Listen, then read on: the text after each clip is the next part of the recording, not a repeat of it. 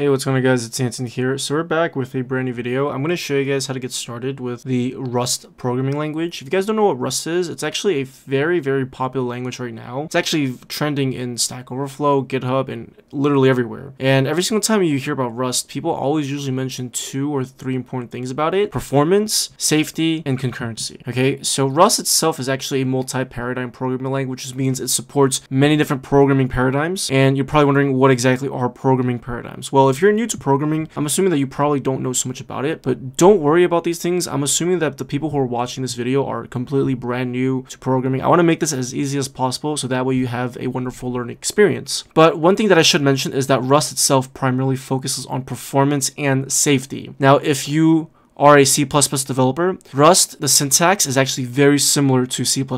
And I would say maybe even if you've developed with C or Go, you might also have a smooth transition to Rust. And yeah, so the question is, should you learn Rust in 2020? Well, I think it's always great to dive into, different languages, assuming that, you might have learned another language before and you just want to try out Rust. I don't think it's a bad thing, but if you're completely new, I don't think Rust is also a bad language to learn as a beginner. I think it's fairly easy to adapt into it. And yeah, that's pretty much it. So let's go ahead and get started with installing Rust. So I'm going to go and download the 64-bit because I'm on Windows 64-bit. You can go over to rust-lang.org and you can just click on install and it'll take you to this page. And obviously I'm on Windows right now, but if you're on Linux or if you're on Mac, they have other installation methods as well.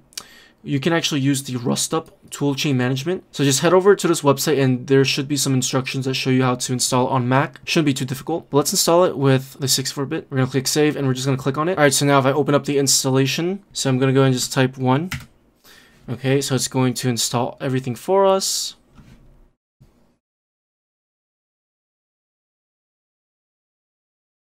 Okay, there we go. So we have Rust installed and we can just go ahead and we can see that to get started, you need cargo's bin directory in your path. So Rust, the installer itself, will actually attempt to set up the path for you.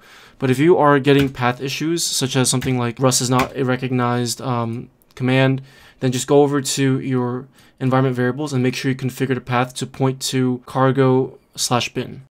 All right, now the next thing that you need to make sure you have installed are the Microsoft C++ build tools. So if you already have Visual Studio on your system already, there's a chance that you already have the build tools. But if you don't, you can just actually install it through the Visual Studio installer.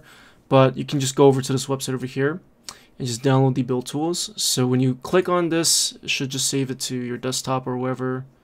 So just give it a sec. Okay, so let's just save that right over here. And let's click on it. And it's just going to open up this Visual Studio installer over here.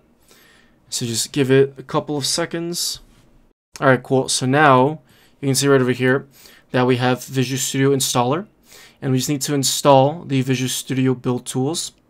And I think you need at least version 2013 or greater. That's what I saw on the website. Should say it's somewhere in the documentation. But just install the latest version, 2019. You can see I already have it already. But you're going to go ahead and just install it. And once you have it installed, you should be good to go. If you don't have it installed, then you're going to get some issues with actually compiling the project. If you don't have the Visual Studio, if you don't have the C++ build tools installed, then you're going to get some issues with compiling your Rust project. Okay?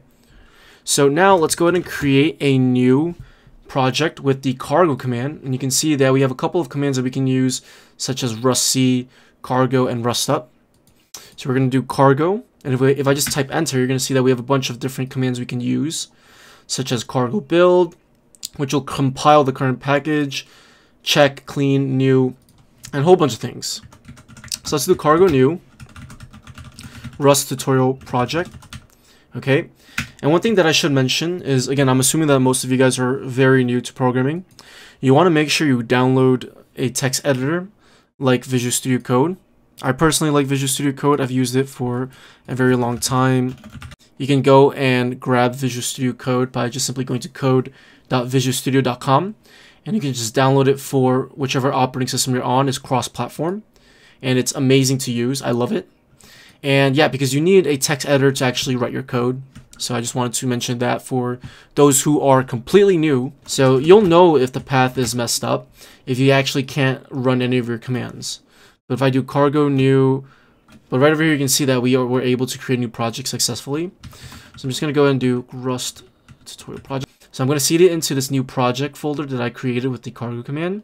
So cd stands for change directory. Okay.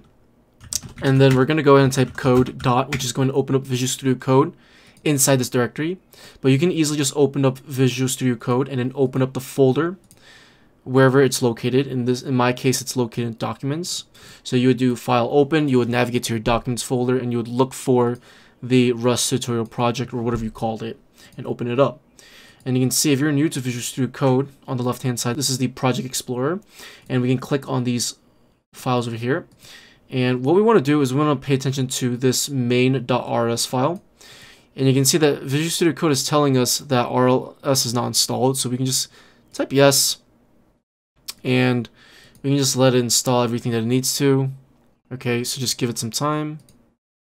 Alright, so let's go back to our main.rs file, and you can see right over here we actually have some pre-written code for us that was generated. And before we do anything else, let's actually run our code. So to do that, we can just simply do cargo build. Okay, so that's going to compile everything, and we're going to do cargo run, and there you go, it says hello world. Very simple. Let's go ahead and just walk through what exactly these 3 lines of code are, because it's very important to understand it, even though it's just 3 lines. So every Rust project is going to have this main function. Okay, this function is special because this function is going to be the very first function that is going to be executed whenever we run cargo run. Now inside this function over here, now you're probably not going to understand what a function is, but don't worry for now. Just think of a function as some kind of subroutine that when called, it's going to execute some logic, some lines of code. And that's what's going on over here. When the main function is called, this println exclamation mark, okay, this is another function. It's basically going to print out hello world to our console over here. Okay, so I don't want you to focus so much about what functions are. When we actually get to functions, it'll make sense. I want you guys to focus on just, the anatomy of this, code over here, and just know that println is just a function that's used to printing stuff to our console. That's it. So I can go ahead and just do println exclamation mark, and I can just say my name is Anson. And now watch this. If I try to do cargo run, you're gonna see that it actually will automatically compile it for us, so we don't have to do cargo build every single time. And we can see that it says hello world, my name's Anson. And I can go ahead and type more output if I want to. So I am 22 years old. Okay. And every single time I save, I need to make sure I save and then do cargo run. And there we go. I am 22 years old. So that's very simple. Okay.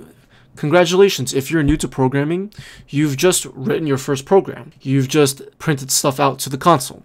Now, you can actually compile individual files yourself. So let's say if I want to create a new file, and let's just call this hello.rs. Not a good name, but when you actually build out an actual application, you want to name your files, your variables, your functions, and again, these are all going to be explained. You want to name these things something convenient that'll help you understand what that file is supposed to do. So before we even proceed, let's go ahead and just simply implement the main function. And let's do a println I am inside hello.rs. Okay, so now if I do rust c, this is going to allow us to compile the hello.rs file individually. So I'm going to pass the absolute path to hello.rs, so that's /source, okay, and then hello.rs. So you can just simply type source hello.rs. So that's going to compile it for us, okay? And if I want to run this hello.rs compiled file, you can see right over here that we actually got this hello.exe file. That was the output when we compiled that file over there.